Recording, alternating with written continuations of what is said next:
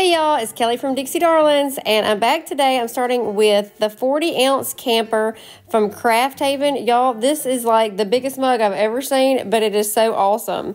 So I decided I was going to use that for my foil tie-dye.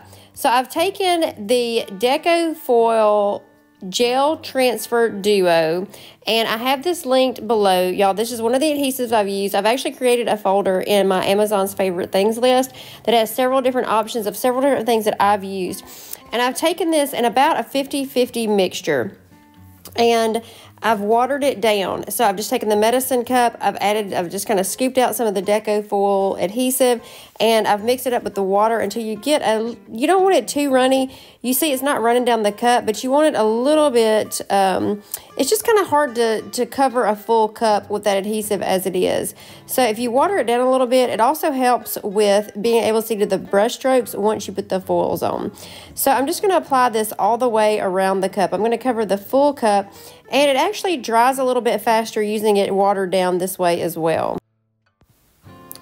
And before I started on this cup, I did sand the cup, and then I also have sprayed it with Rust-Oleum's 2X Matte Black.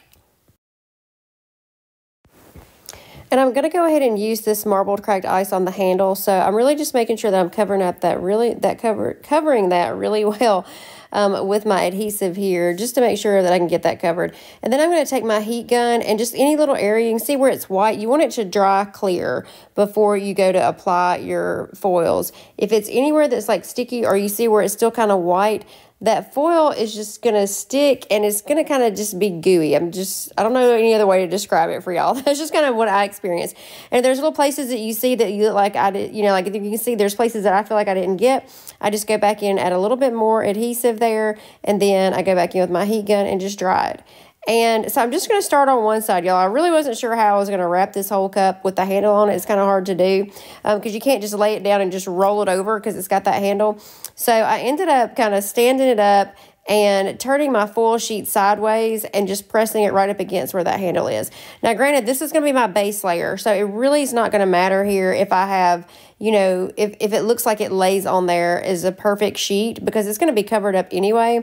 But I still wanted, I wanted to get as much on there as I could. And then you can just go back up and touch any of the other areas. So it's not a big deal on this cup because you are going to be covered up. But, if it all goes on one sheet, the better. So I'm just going to press this down really hard. And sometimes you can take I use one of those little squeegee tools where you put your transfer tape on your decals. You can go back and forth over your foils with that as well, and it works really well because these actually come off the sheet. You can see when I pull this back, you're actually getting clear over it. So here's a little squeegee tool I was referring to. You can use really either side. Some of these foils take more pressure than others, y'all. If you've watched any of the other foil tutorials I've done, you've heard me probably say that sometimes you have to really press, because you can see they truly are. They're called easy release, but some of them are a little bit easier releasing than others. So, but you really want to press down until you can almost see it separate, where that foil is separating from the backing that you're going to kind of pull off right there. And if there's areas you can see that don't want to stick, like there were, I just haven't pressed down hard enough, so I'm just going to go back over with my little squeegee tool, press it down until I can see that they're good and separated from the clear, front piece there that I'm going to pull off, and make sure they're adhered to the cup. And then all the areas that I didn't cover, underneath the handle, you just go back over. You can take that same sheet and just reapply it over and over there. So you can kind of see I'm going to go back around the bottom really well, and then I'm going to apply them to the handle as well. And then I wanted to make sure I was getting it under there, just because if I felt like if I missed that with the tie-dye, I would at least have this underneath there that would show through. So then I'm just going to rub it right over the handle, just like I did the rest of the cup, and I'm going to go underneath the handle. And then I do add a layer of epoxy here before I'm going to go in and working with my tie-dye. So I did do 25 milliliters of Counterculture's medium viscosity artist resin before I come back in. You don't have to do that, but y'all, I just do that because sometimes this adhesive will pull the foils off if you try to do foils on top of foils. So I'm taking that same mixture that's like a 50-50 water and adhesive mixture. I put it in the little syringe tip bottle, and I'm just going to start in the center. And I didn't, freehand this out here, y'all. I just kind of started, and then I'm basically just taking a really soft paintbrush and just kind of bringing it out. So you can find it a little bit runny, but I honestly found, y'all, go with that, because the runnier it is, like, I mean, obviously you don't want it running all the way around the cup, but you can still control where your foils are going to be on there. But at least it kind of gives it a more, you know, random pattern when it does kind of run out. So I just kind of spread those out, and I kind of started my circle. So I started with the little tight circle of the tie-dye in the center. I've applied heat until it's dried, just like I did before, where it's kind of clear. It's not that white color anymore. And then I just start laying the foils in there. And y'all, this is one of those things too, the more distressed for me it was, the better. I wanted to go in this random circle, but I also wanted to interlay these colors together. So I'm starting with the green Leopard. And I had a lot of foils laid out here, y'all. I actually... I wasn't sure exactly what color, so I just kind of picked a whole gamut of rainbow colors there, and then I kind of knew what I wanted, but I thought, well, let me leave a few spare ones out here just in case, and I just keep working that around. So I'm going to probably let this play and let y'all watch. I'm not going to probably talk a lot here because it's more of just y'all watching this than me really telling you.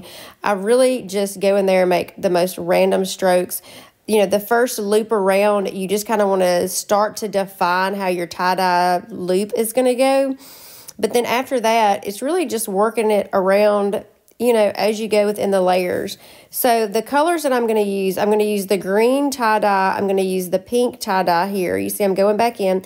And I'm kind of, you can see, I'm kind of laying those inside the green. So I'm not really truly separating the two. I kind of want them to lay, you know, side by side with each other, because you can always go back and give yourself a more defined circle the second time. So I lay the pink, then I'm also going to use the magenta, and then I'm going to go in with the purple Leopard, and then I go in with the blue bubbles, and then I'm going to use the Chameleon, and then I'm going to go in with the green tie-dye, and those are going to be my colors. So I'm just going to let you guys watch this, but I'm going to do one loop around pretty much with all the colors. And then I'm going to start kind of going back in and filling in the areas that need to be filled in.